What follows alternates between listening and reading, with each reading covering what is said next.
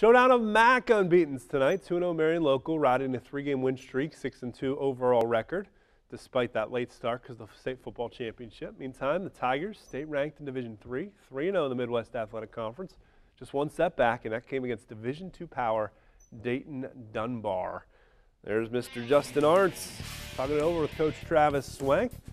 They lead Marion local 37-26 late in the third. Pick it up with the Flyers' Nathan Bruns. Strong move down low. Then Marion has it under the Arntz comes out of nowhere. Huge block before it even happened. Good ball movement.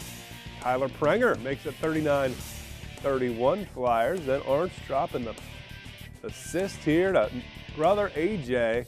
Could be a felt in top 5 play. Marion local with an answer. Prenger takes the kick out. Another triple from the corner, but it's the Arntz connection as Justin finds AJ.